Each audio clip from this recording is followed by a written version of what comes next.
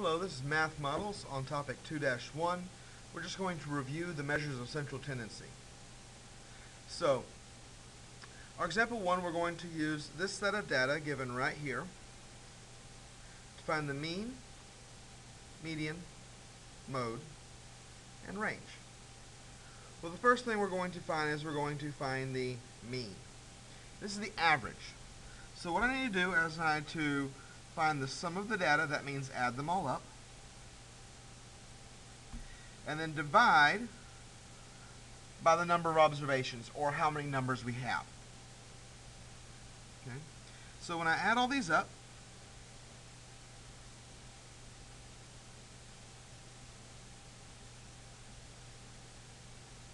okay, what I get is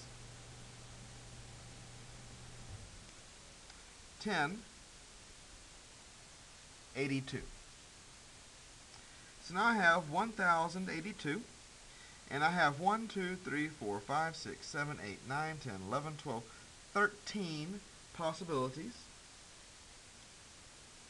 So that when I divide that by 13, it gives me roughly 83.2. As you can see, I have them in the calculator. So that's our mean. Well, now we're going to look at the middle of our data set. And to find the middle, I just realized that looks like it says tall, when I really need to say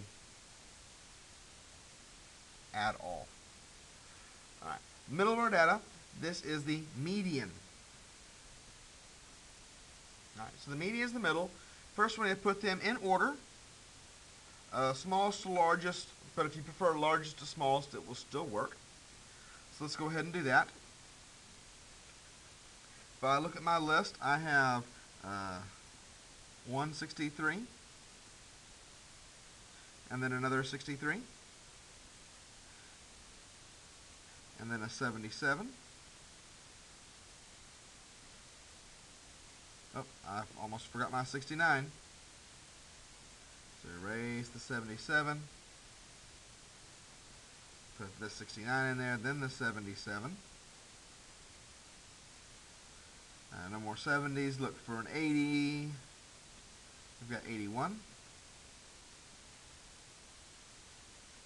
Then 85. I've got two of those. Then I've got an 89.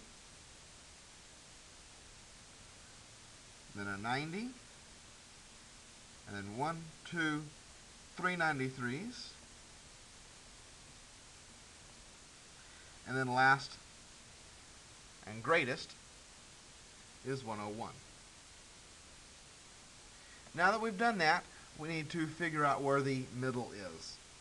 And so 1, 1, 2, 2, 3, 3, 4, 4, 5, 5, 6, 6, and 7. And so now I found my middle number. My middle number is 85.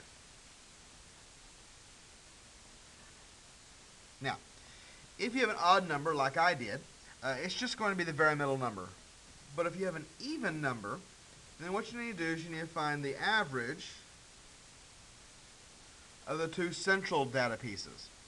So if this were, say, on 85 and 89, I would need to find out what's in the middle, which would be 87. So that's our median.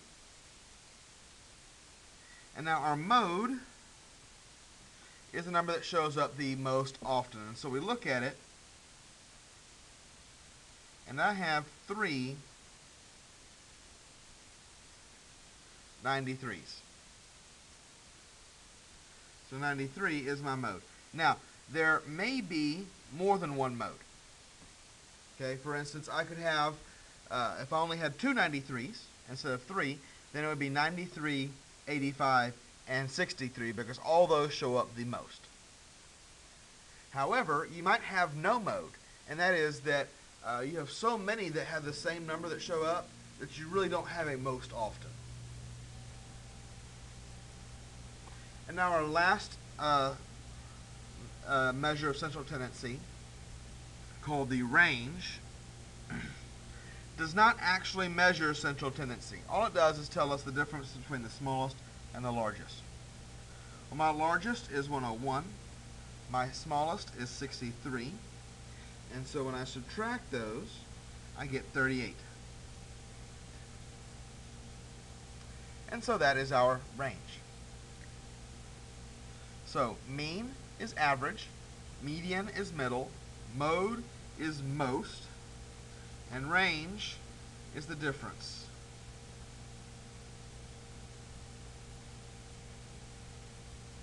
Let's go ahead and turn to the next page. So Donald has some test scores. He's got a 65, a 78,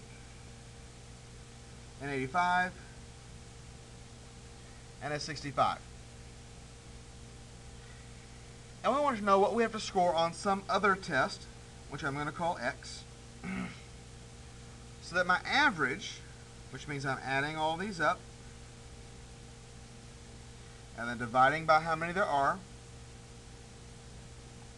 needs to be at least a 75. That means that our average needs to be greater than or equal to 75. Well, I'm going to go ahead and add up what I can on the top. That gives me 293 plus X over 5 greater than or equal to 75. Multiply both sides by 5 to get rid of that denominator. And now we have that 293 plus X must be greater than or equal to 375. So if I subtract 293, I get that X must be greater than or equal to 82. So we need to score at least an 82. And so this is how we can use average to find out what we need to score. Might even help you in class to figure out just how much you need to score on your test so that you can get your 75 or 80 or 90 that you're shooting for. Let's go ahead and take a look at example number 3. Here we're going to start using our calculator. And so they give us a table of information, and we want to find the mean, median, mode, and range. Well, our calculator can actually do all of this for us. And so we simply follow the instructions here. We need to go to Stat and then Edit. So I come over here, I press the Stat button, and you'll notice the very first thing that shows up is Edit, and so I hit Enter, and I have actually already typed my list in. I have taken all of these numbers here and put them into L1. Alright? All these numbers go down into L1. I've already done that on my calculator. If we look at the next page, we can sort our data. So now that I'm here, I want to sort it. So I'm going to go back to Stat, and if you see where it says Sort A, I'm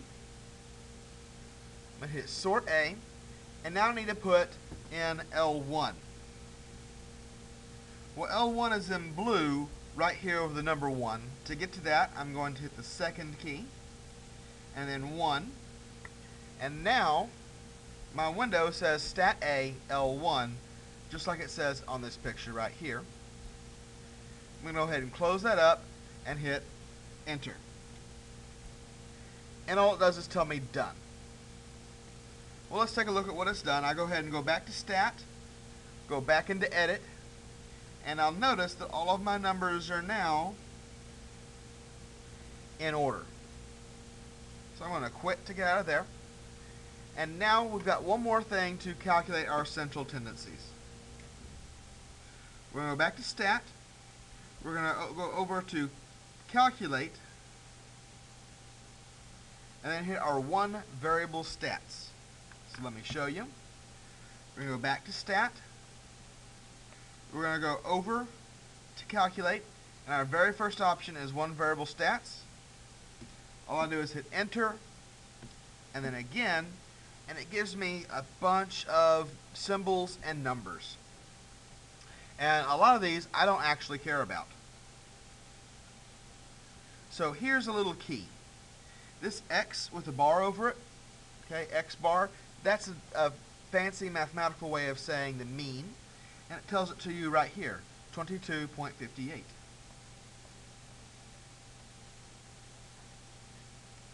Our median, we just scroll down until we find where it says median, M-E-D, and that says, well, my median is 21. Now to get my range, I actually have to do a little bit of calculating. I need to find my max X and my min X. My max X, it says, is 42. My min X is 10. I subtract those, and I get 32 as my range. And the number of my data, that would be n, and it says n equals 12. That's how many data points I have, is just 12. Now, notice we skipped one. We did not do the mode.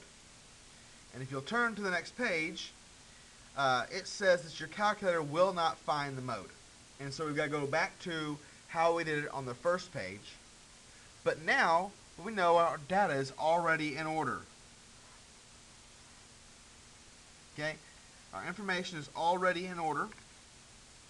And so I'm going to go ahead and clear this, just so I've got a nice fresh screen.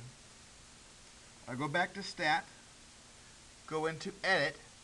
I'm going to look at my list. Well, I've got two 10s, I've got two 18s,